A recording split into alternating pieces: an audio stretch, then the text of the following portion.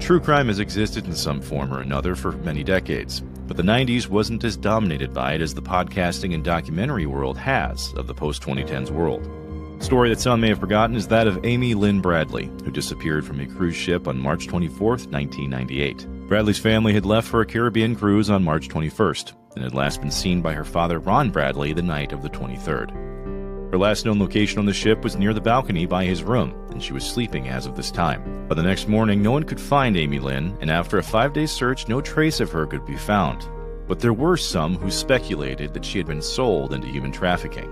The ship had no choice but to continue on its voyage, and from here, there are some concerning updates. 1 year after her disappearance, a U.S. Navy member claimed to have met her at a call house, supporting the trafficking claims that some had made earlier.